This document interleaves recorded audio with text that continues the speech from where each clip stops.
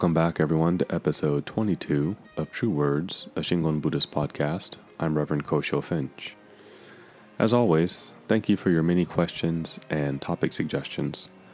Today's topic comes from a listener question, and it involves Buddha nature. So I'll talk a bit today about this concept. It'll probably help to first define this idea, and then we can explore a bit more about its importance in Buddhist practice. Different Buddhist traditions have described this concept in various ways, but all with a goal to both inspire and inform the practitioner of their goal.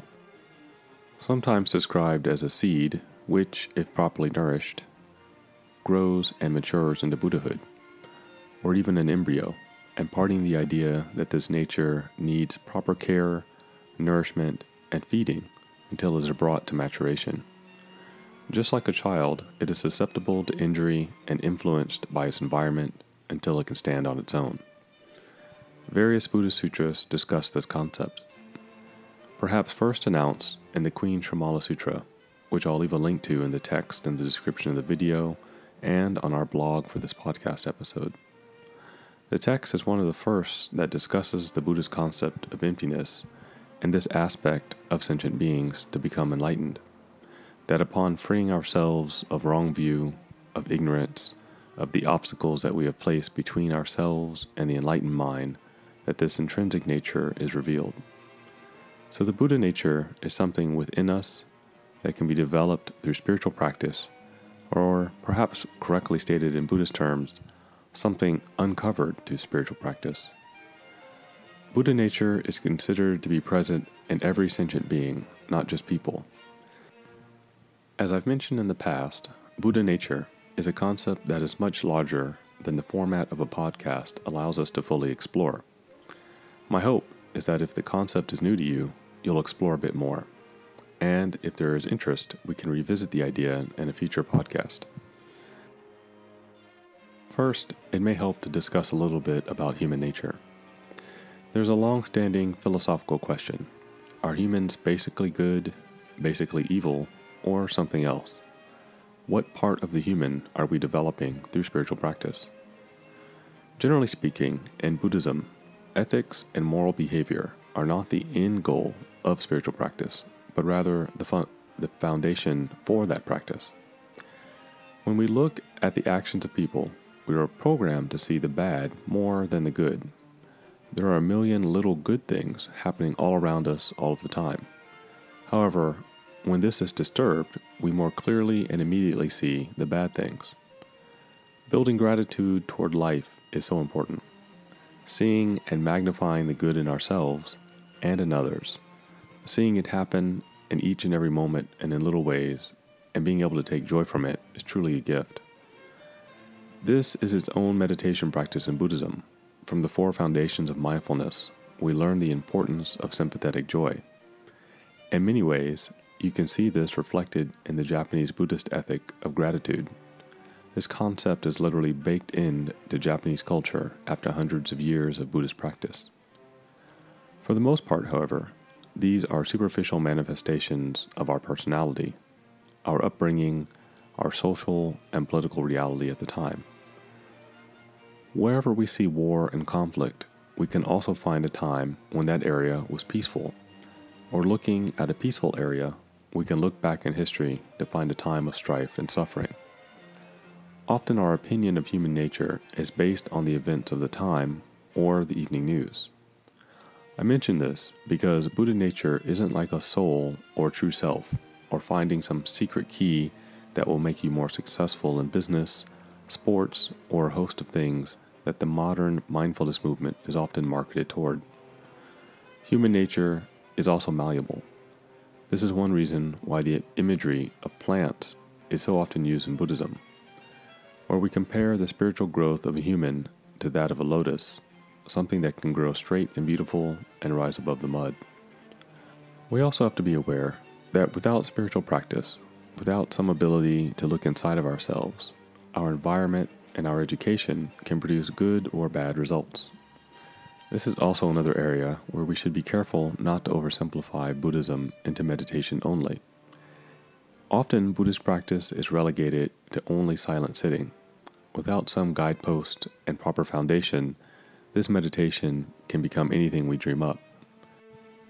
Rather than squander an opportunity in practice, one reason to study Buddhism, in addition to a meditation practice, is to have a better understanding of the aspects of the mind that we are exploring.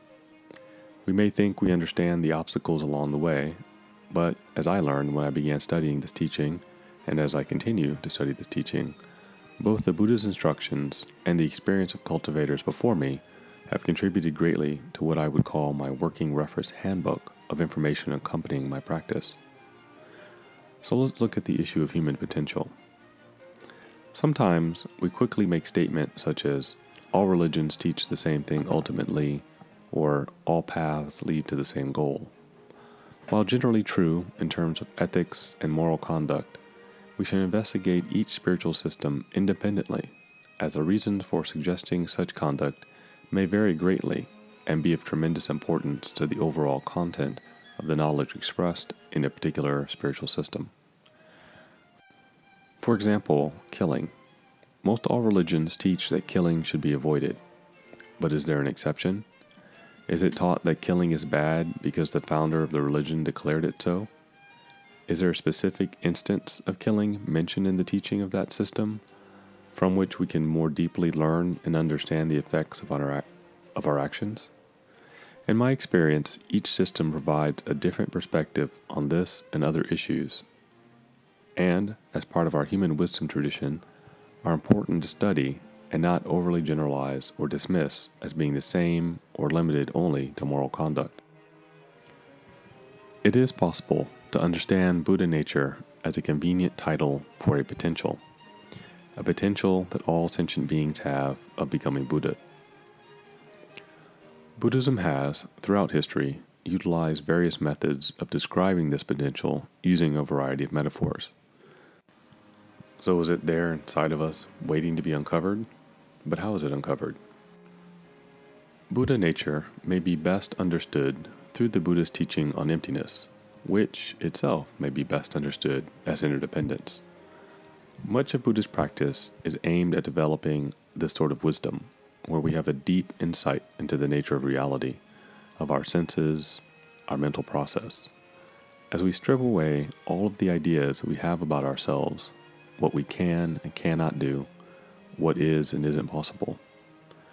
This fundamental concept in Buddhism, impermanence, is both an encouragement to practice, to understand our minds, and to solve this mystery of this puzzling thing called life, and to draw us closer to this idea of Buddha nature.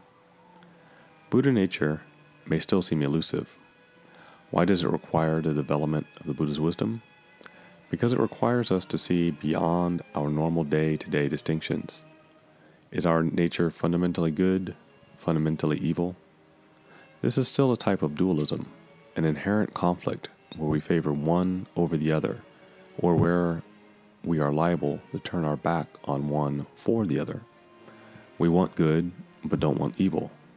Yet a state where we cease distinguishing between the two is hard to comprehend. Sometimes I give the example of two toddlers playing together.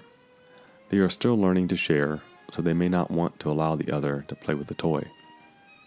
This conflict causes stress and emotions to arise between them, and things may become physical. The parent or teacher doesn't label one good or bad, or their actions naughty. They are simply seen as unhelpful. Perhaps they are separated or redirected, but one isn't good and the other bad in this scenario. Wise parents, more often than not, smile at their petty squabble and look forward to instilling virtue within them. So if we say Buddha nature is neither good nor evil, what is it? So next it may be helpful to investigate a little bit about the relationship between humans and Buddhas. The point of practice, going far beyond stress relief, reduction, bodily sensation, these types of goals, and moving towards approaching our true mind. Buddhism has spiritual practices in part to weaken our conditioned thinking, our very strong sense that we are right, that things absolutely are the way we think they are, the only way to invite in a different reality, to understand things from a different perspective is to break down these self-imposed barriers. Generally speaking, humans don't like change. If you have a pet, you will know that they really prefer rigid schedules and don't like that deviation.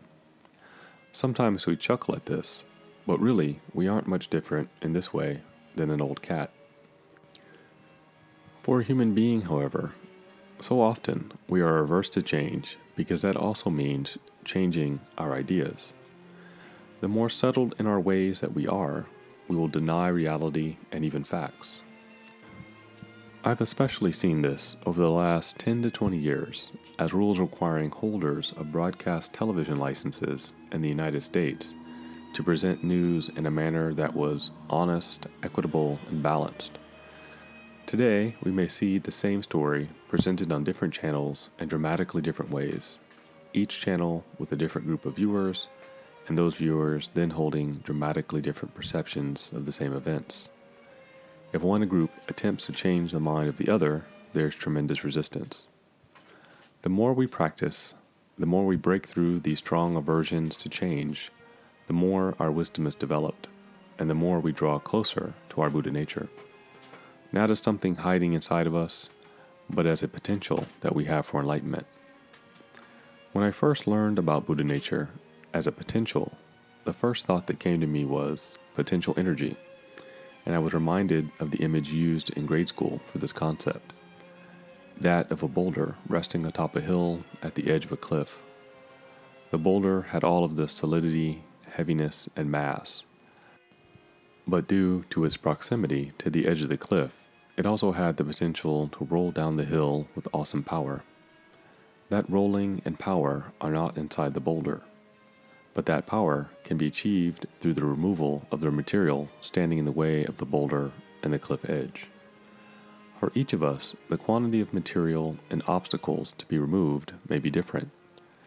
Buddhism is a teaching about the nature of those obstacles and contains a host of tools and methods to remove those obstacles. As we get into the process of removing that material, we may find that the boulder sits more deeply into the earth than we thought, and there were other more deeply set stones in the way. We may rest atop the boulder and see the surroundings differently than before. The Buddha's teaching describes all of these experiences and more. But that potential is there for all of us to complete the work to free that great stone. Buddhism has some key differences from other religious traditions. Take, for example, the beginning of Buddhism. The Buddha's teaching began in the human realm, not in heaven or a mythical realm. This may lead us to conclude that Buddha's teaching is solely the domain of humanism. We see elements that are distinctly human, distinctly relevant to our human experience, and then we may reject other aspects of the teaching. Throughout history, we can see the tendency of humanity to shut out certain ideas and more narrowly define human behavior, thought, or potential. A teaching that leads us to look inside, to examine our own minds, and foster such inquiry never goes out of style, will never not be needed, and especially as technological advances increase the pace with which we advance, communicate, and make decisions, will be ever more relevant. We shouldn't make the mistake of thinking that Buddhism doesn't encourage goodness, or that it announces a radical anarchy. Of course, Buddhism supports ethics, morality, and goodness, but not as the end goal of practice, rather as a foundation for harmonious relationships. In Asian nations, prior to the arrival of Buddhism, there were philosophical systems that we can say were not religious, but which announced ethics and morality. These can exist without religion. So Buddhism has to offer us something more, something unique, not only the same ideas repackaged. Building on a foundation of morality and providing a teaching of looking inward is what Buddhism offers, and which is something truly unique in the history of wisdom tradition. As always, thank you for spending time with our podcast. If you listen on YouTube, please like and subscribe to our channel. Leave a comment or question for future topics. And as always, we offer you our gratitude.